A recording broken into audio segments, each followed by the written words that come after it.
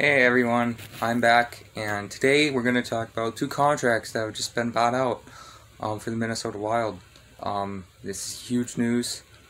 Buying out a contract means that 2/3 of the contract, you only have to pay for 2/3 of the contract for that remaining player's deal for that amount of seasons, which is 4 seasons.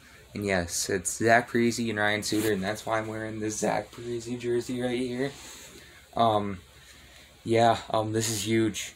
This gives Bill Guerin just that little bit of cap space that he really, really, really needs. It's amazing. I'm pretty sure this gives him enough cap flexibility to get Kaprizov and Fiala back, I think. We'll just see what happens, So with this happening, so with that 2/3, I think they get like a couple $1 million to spend, a couple million extra dollars to spend. So I'm sorry I didn't make the Tampa Bay Lightning post-reaction video. I probably will tomorrow or something, But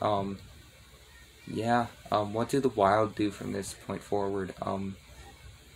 We'll see. Anyway, that's it for this video. It was nice talking, and it's nice to be back. See ya.